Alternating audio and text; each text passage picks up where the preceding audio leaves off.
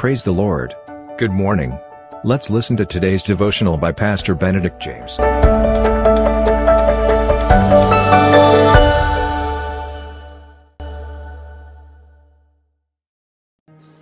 Greetings in the loving and sweet name of Jesus Christ.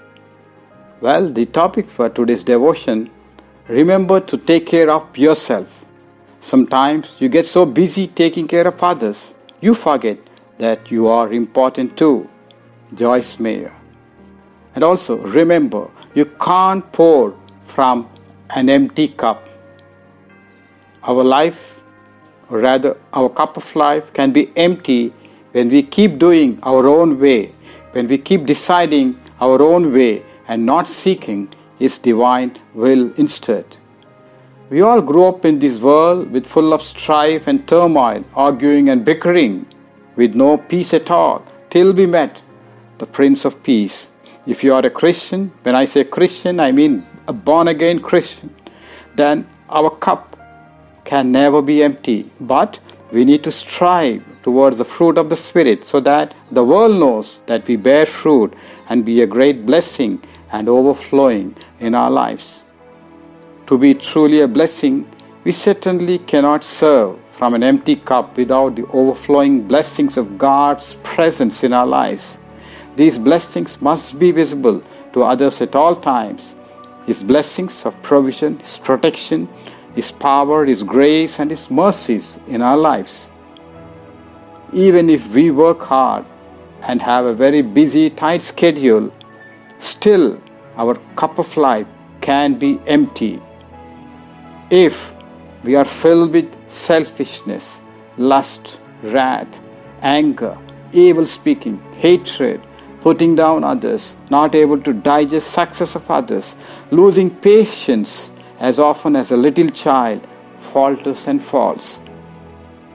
But our cup can never be empty when our lives are truly rooted with His divine word in agape love, gentleness, meekness, kindness, goodness, long-suffering, patience, temperance, and praying for those who hate and malign us, loving people who persecute us. These godly traits on us will then fill our cup with overflowing blessings.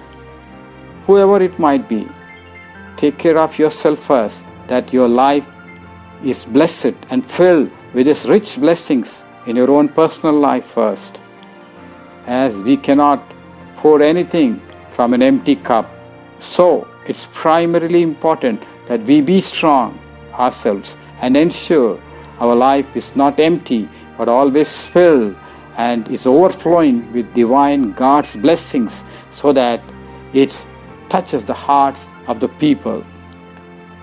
One way of filling it up is by being a role model as a father, mother, as a husband, wife, brother, sister, pastor, leader, evangelist, and not to forget to be a disciple of Christ. The world knows whether we are fruitful or not. We need to not only invest in meditating on the Word of God, but enjoy to apply it in our lives. Let's ensure our life is overflowing with His divine blessings, like how Daniel and Joseph were blessed because of their obedience and faithfulness. And they were a great blessing because they were blessed.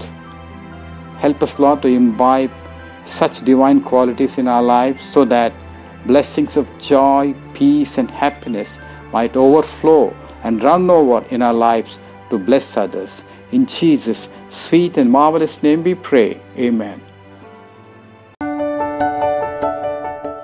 Thank you for listening to today's devotional.